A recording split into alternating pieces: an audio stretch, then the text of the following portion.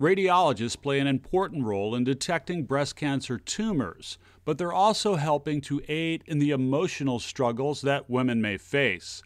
We find out more in today's Health Matters. We need you to come back for more testing.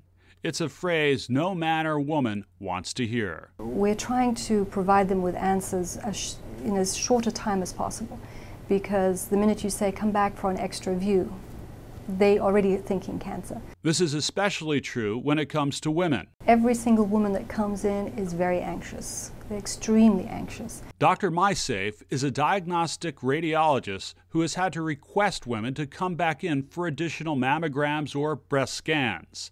A request that doesn't always mean bad news. All we're trying to do is separate the tissues on the mammogram to show that what we saw was not a real finding. No matter how many times we tell them, listen, don't worry, we think it's going to be okay, we just want to be sure, until they get the final answer, they're not happy. New technology is helping radiologists to get answers quicker and more accurately. Mammograms have become digital, the ultrasounds have become more sensitive, the MRI has become very dedicated and very sophisticated. Dr. Saif adds that because of this advanced technology, doctors are getting a clearer picture faster, easing some of the patient's wait time stress. If we can't provide that with them in a short time and give them results within a short time, again, the anxiety level is very high. Technology and advanced testing, that's not only aiding in the fight against breast cancer, but aiding in the emotional struggle as well.